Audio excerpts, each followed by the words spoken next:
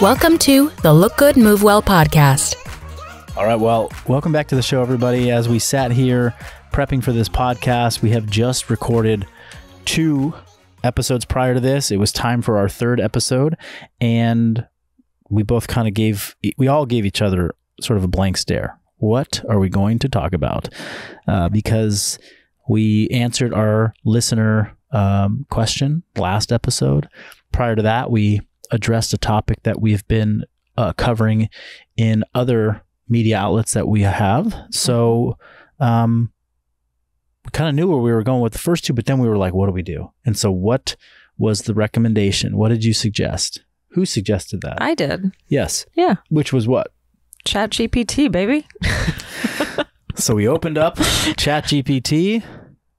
Marcus writes, please give me 5 topics about functional bodybuilding and or business that would be compelling for a podcast. Yeah.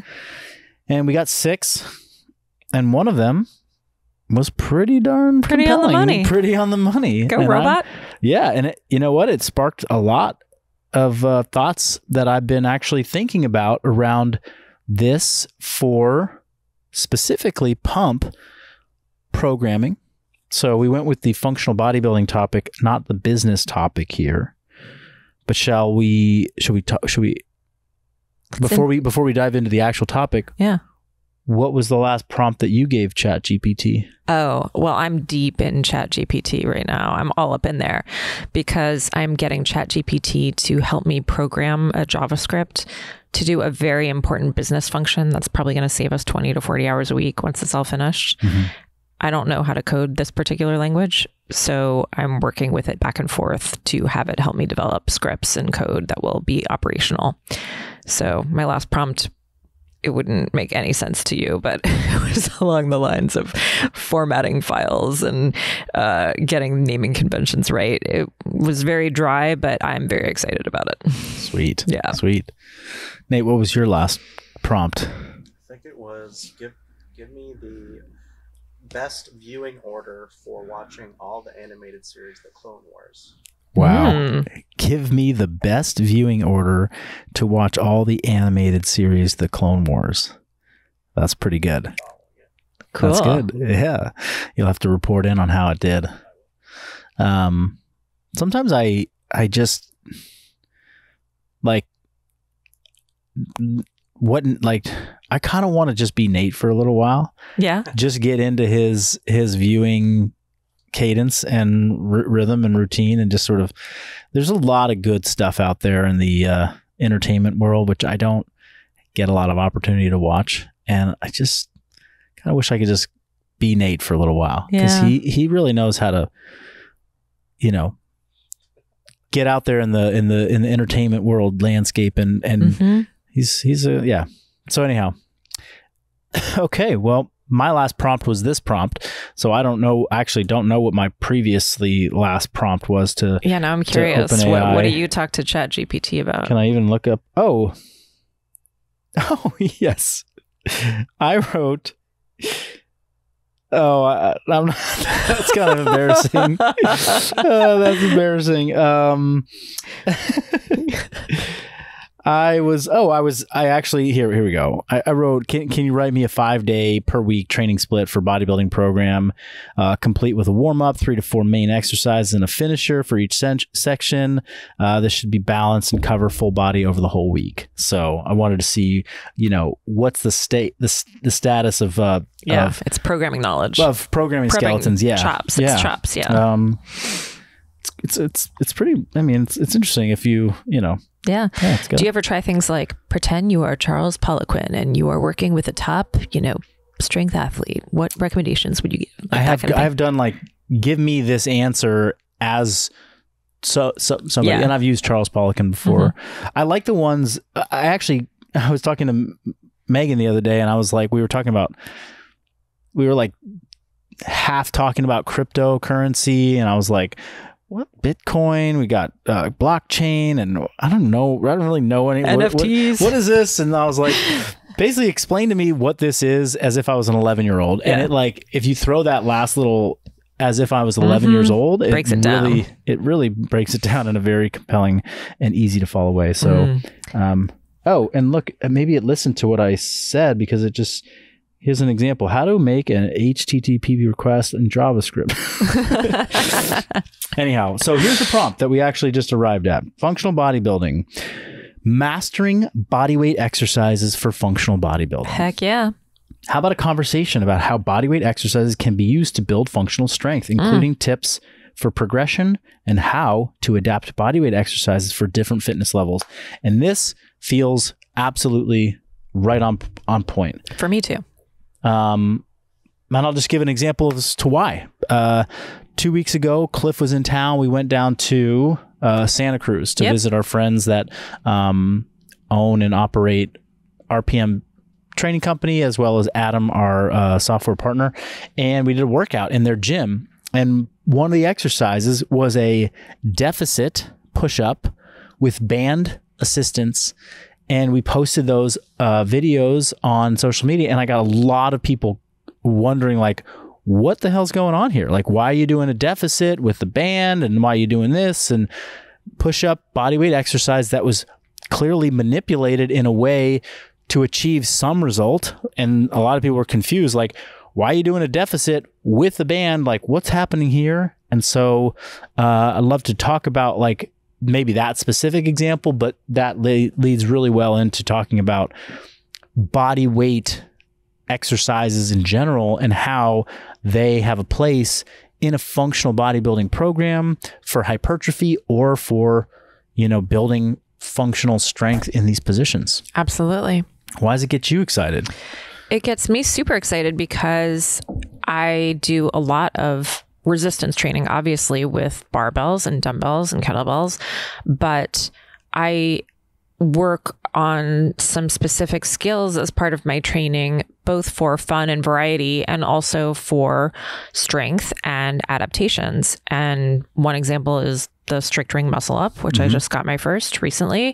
Booyah. And booyah. And now I'm working towards a handstand walk, slowly progressing towards that. And I do a lot of strict pull-ups, which are all body weight.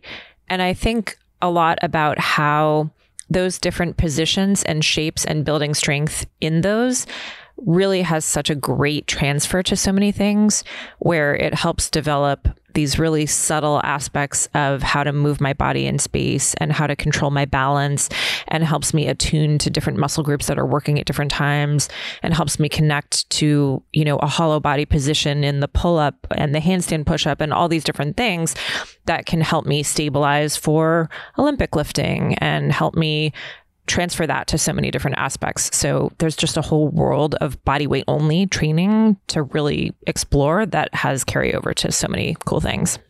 It sure does. Yeah. I mean, just take a look at the people out there that are really taking body weight training to, like, very high levels. And it's very compelling. I mean, any given day of the week, I would much rather watch somebody who's like a level 10 calisthenics person than a level 10 bodybuilder, lift weights. Like, and I'm not, I love bodybuilding. I do mostly that kind of training these days, but it's not the most beautiful thing to watch. Like somebody just repping out dumbbells on the bench press versus somebody who's doing a planche push-up. You're like, how are they levitating? Like, what is happening there? Like, that is insane. Gravity, anyone? Yeah. Yeah. And it's like, I remember a quote from like a gymnast, who's like a professional gymnast. And they were like, there are things that, like, it's not an exact quote, but it was something to the effect of, like, what these kids that have done gymnastics since they were 5 years old, like the strength and control that they've built, like if you try and do gymnastics as like an adult, like you'll never access those things. Yeah. Like those are just, that's not there for you to gain. Now, whether there's absolute truth to that, there's clearly like a, some very realistic, truths in there, which is to achieve some of that strength through, let's just talk about like the kids the boys who learn to do the rings when they're growing up, like that if I try and go learn a strict, an iron cross now at this age, like that muscle development takes so long and in such a specific way. And there's such muscle memory to that. That's like, it'd almost be impossible, to achieve at this late in life. So there's just something very compelling when you see high level body weight, athletes who have a command of their movement. And then how do we bring that all the way down to like the basics of like, hey, can you do a push-up? Can you do a pull-up? Mm-hmm. And then once you can do these things, or even if you can't do them, how do we use those movements for training to improve strength, improve muscle mass, and give you options to stay moving in life and anywhere you want to be? Mm-hmm. And that's really, that's a hard one, because it's pretty easy to understand how you regress and progress a dumbbell bench press. You grab the 2.5 pound dumbbells, or you grab the 125 pound dumbbells, and you can go anywhere in between. But how do we progress and regress a push-up? And, when you do dumbbell bench press with your elbows wide versus elbows narrow versus incline versus decline, that makes changes. How do we get those same changes when we're doing push-ups? How do we get those same variants when we do dips, or when we use rings, or when we're pulling ourselves from below a bar to above a bar? And then let's get into of course you can get into more complex things like a handstand or a handstand push-up. How do we replicate a handstand push-up in a different, maybe regressed variation that allows us to get the value of a handstand push-up in the muscle groups that we want to train, and so forth? So I think it's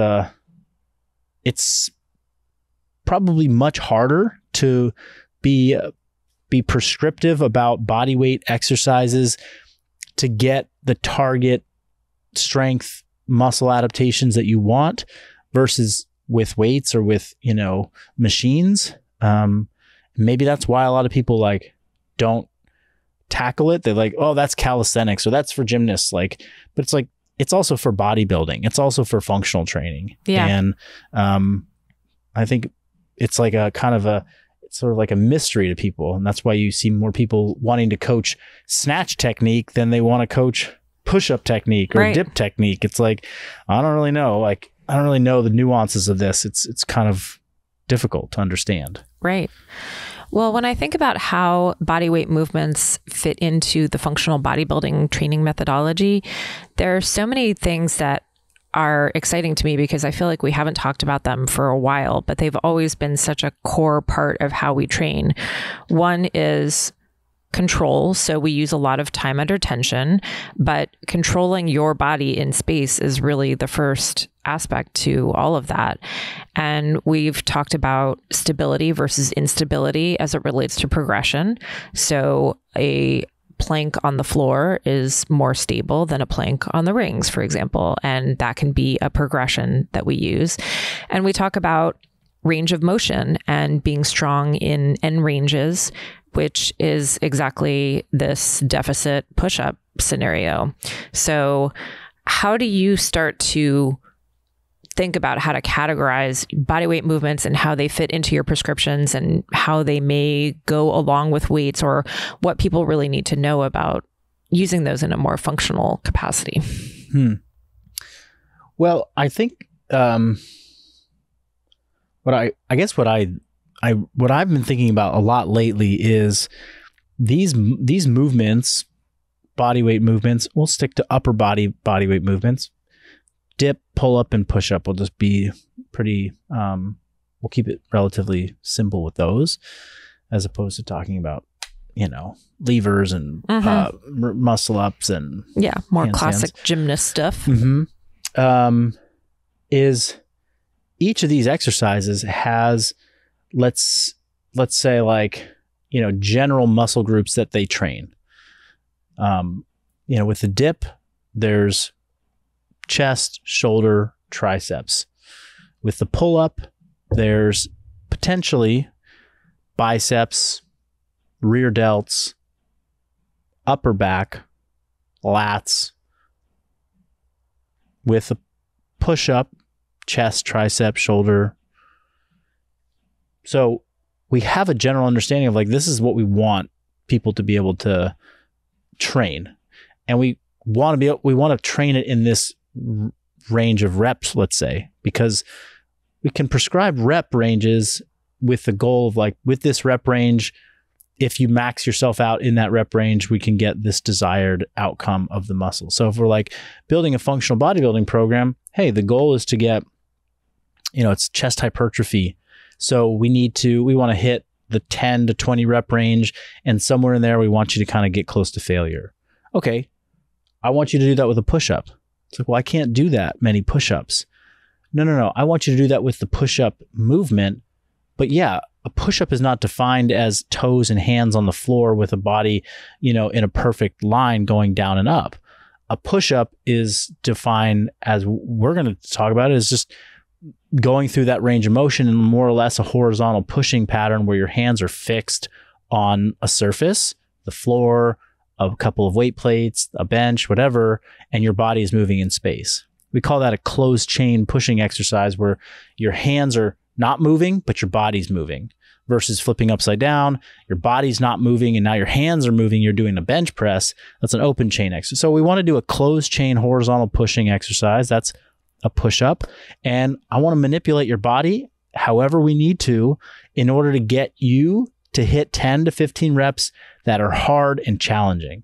So for, let's say, okay, we'll just take 3 examples. There's the one example of somebody who needs to put a 40-pound weight vest on and needs to do that with their hands on 3-inch plates so that they get added range of motion plus the added weight of the vest.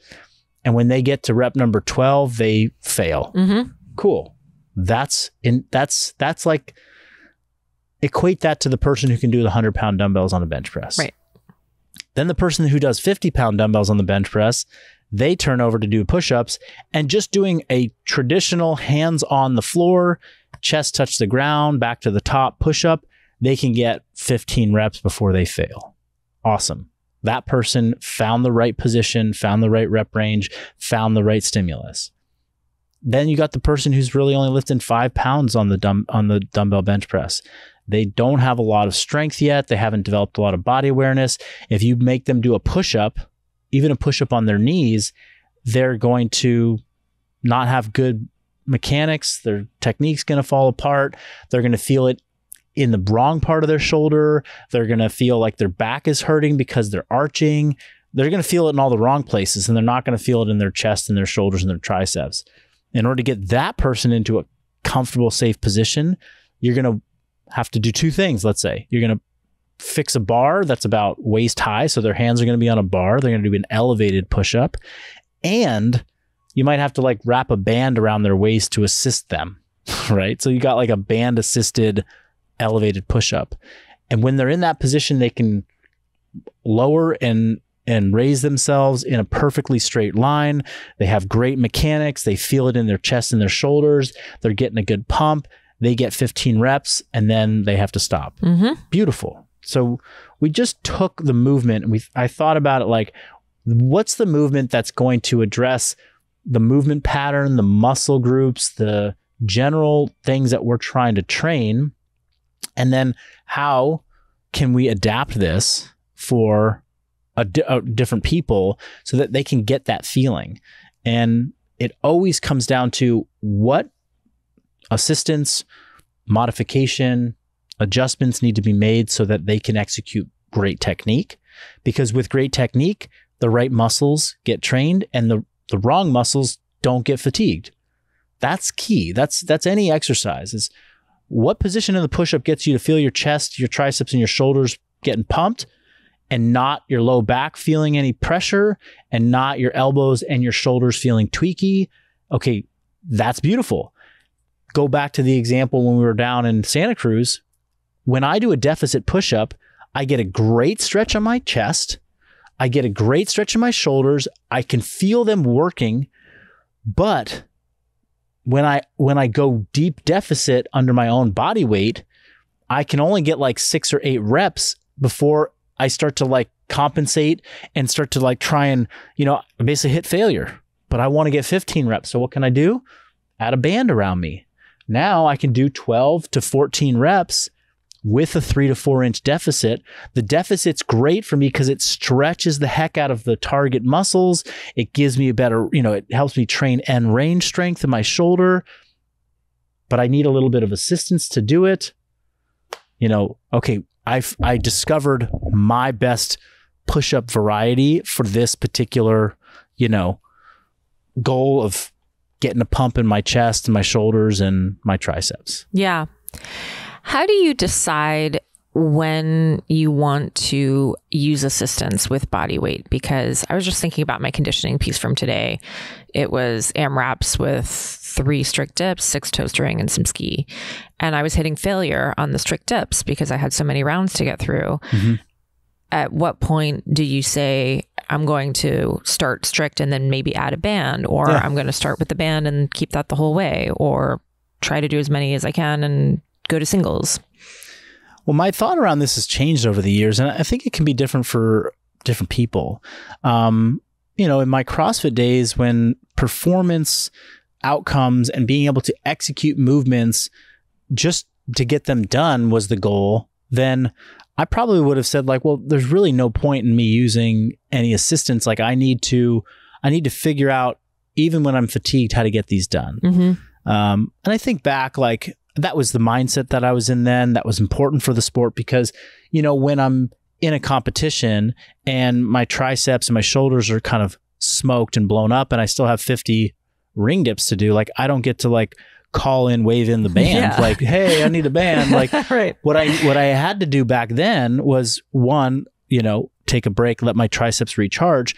But I also had to learn like, okay, if I do handstand push-ups this way, it tires out my shoulders more. But if I do them kind of this way and I like move my elbows a little bit, it's more triceps. And if I do them this way, like, you kind of learn ways to compensate for movement patterns so that you can get the work done.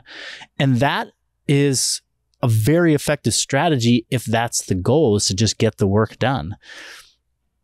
You would talk to let's flip it and say, okay, I'm a bodybuilder and I'm doing handstand push-ups specifically to train my shoulders. So at rep 10, I gas out on my shoulders and my triceps start to take over. And now I'm just kind of finishing out like with wide elbows. I'm just doing tricep press-ups. And they look like handstand push-ups, but they're just all triceps.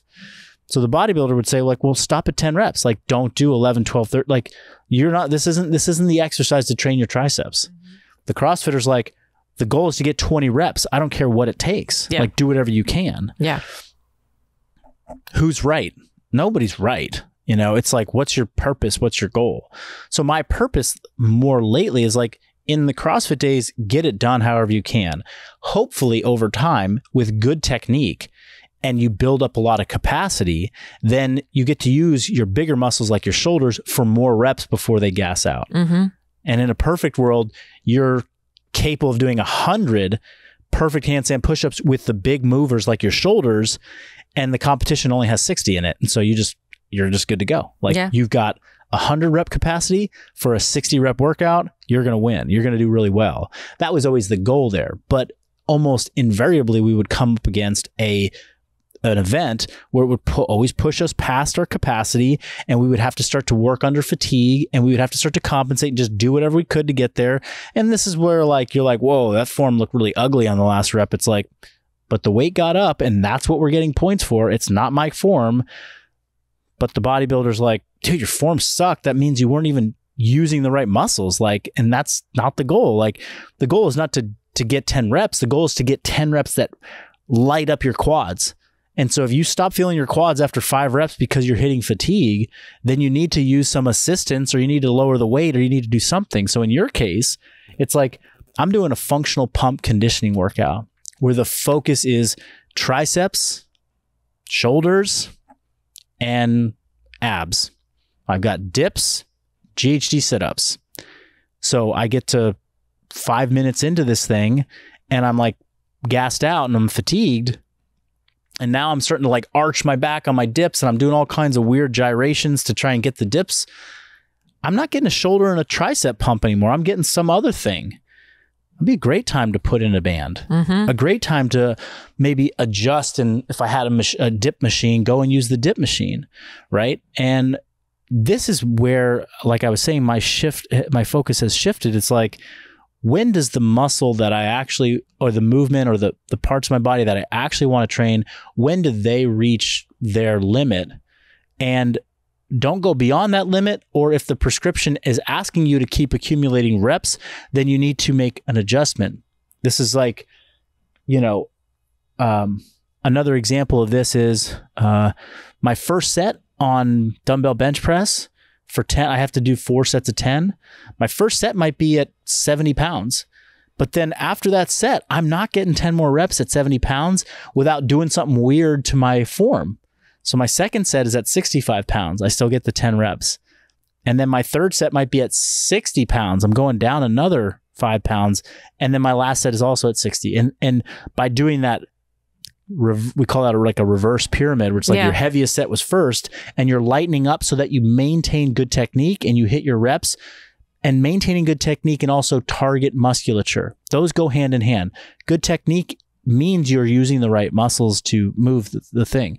This is bodybuilding perspective. It's not CrossFit performance perspective. Like, nobody cares when Dmitry Klokov is snatching, world record. Like, he doesn't stand up and be like, did you feel that in your upper back? Like, did you feel it in your quads? Like, it's like, did you stand up with it overhead? And that's all that matters. Right. And you see this even at elite level athletes when they push their threshold. At light weights, everything looks perfect, but at high, there's slight deviations. That's even the best in the world. Yep. Now you look at somebody who's an average athlete or a recreational athlete.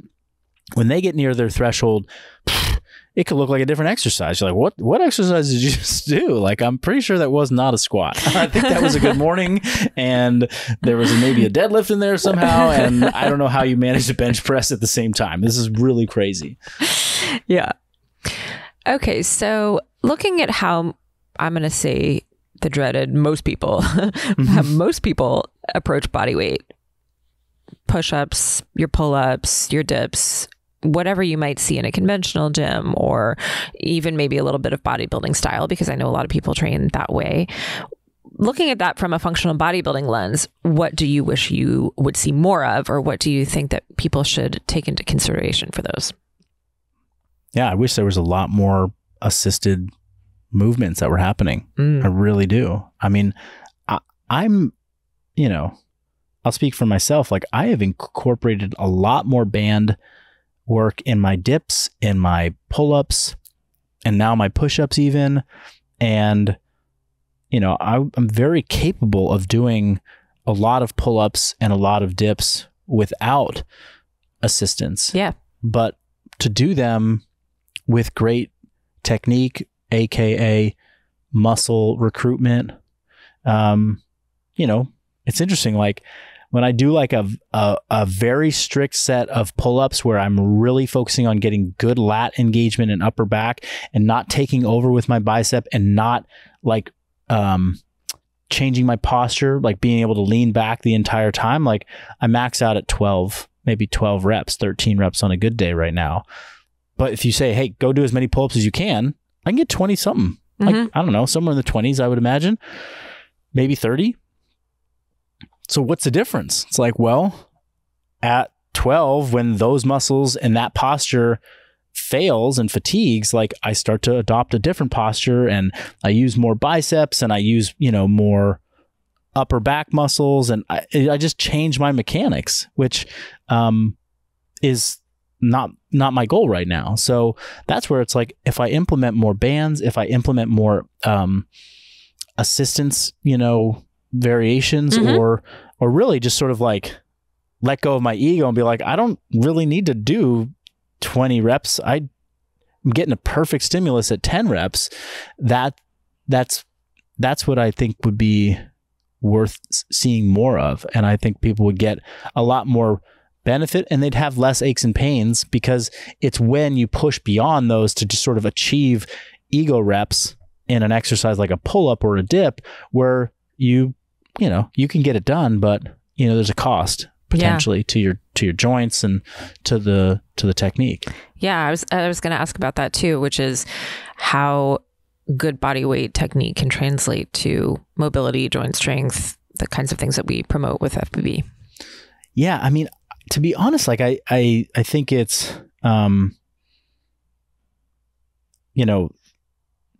the idea that we need to mobilize and find more range in our joints is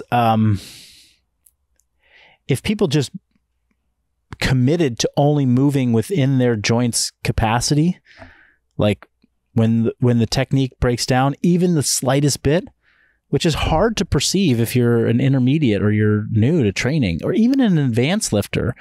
But if you stop before breakdown and before, like, again, like if I'm doing a dip, like the moment like I can't maintain a vertical torso position and I'm not loading the shoulder, but I start to like have my elbows flare out to the side, like if you stop right before that moment, then you're really training well within your current strength and mobility limitations, and you're reinforcing good, strong patterns in those positions. So you're not creating new, like a new pain trauma by going through bad ranges of motion and bad technique rather. Like, so you stop before your shoulder gets out of position, which could introduce some shearing forces and some pain. You're reinforcing good positions and you're still going through full range of motion. Like, the amount of pain and aches and stuff that people have will come dramatically down. It's recalibrating what failure and what the end of a set is supposed to feel like for people. That's a lot of, that takes education, it takes practice, it takes commitment. Training to failure is not risky if you define failure as the moment technique breaks down. And people have different, like some person's like, my technique breaks down when my back squat starts to look like a good morning. It's like, well, that's one way to define it. For me, my technique breaks down as soon as my back squat, I start to feel it in my low back. Yeah. Which is at rep 6. I could do 12 with this weight, but then my back is just taking over. It just becomes a low back exercise and I'm not getting what I want out of it.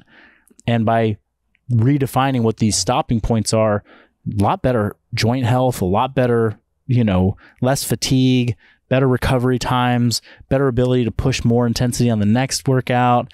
So I know I gave a lot of weighted examples, but the same is true for body weight exercises. And this is interesting, I think, with Cliff in town recently, we're doing a pull-up workout and I was like, I had to, like, Cliff's got great upper body pulling strength from all his years as a gymnast.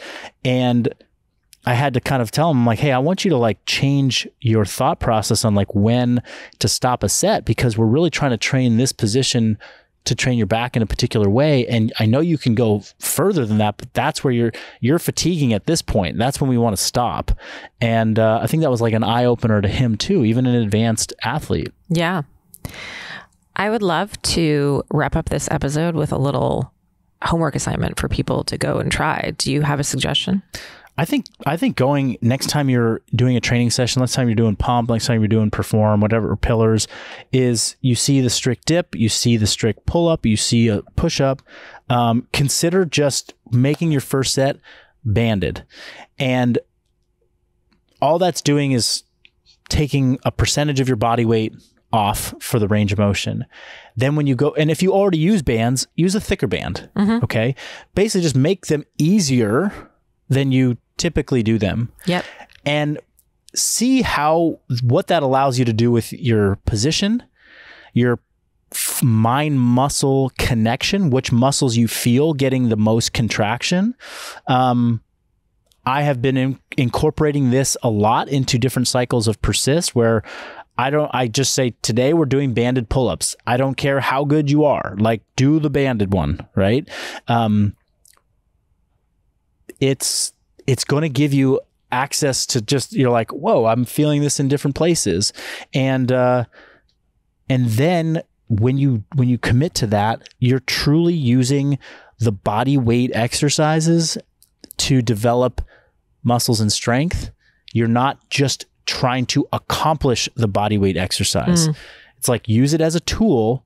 Don't make it a goal to achieve, because if you just make it a goal to achieve, that would be like saying, hey guys, we're doing back squats today, so put 225 on the bar, because that's what we always do. We always just put 225 on the bar, right, and then just go do as many as you can. I don't care how good or bad it looks. It's like, no. The goal is not to do a 225 back squat. The goal is to use the back squat to train the muscles that we want. So use whatever weight works for you. Same thing with pull-ups and with dips and push-ups.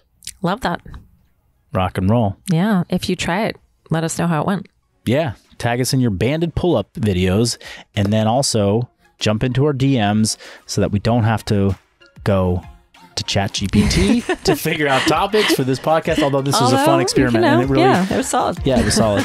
Thanks for listening, everyone. We'll see you next time. We'll see you next time.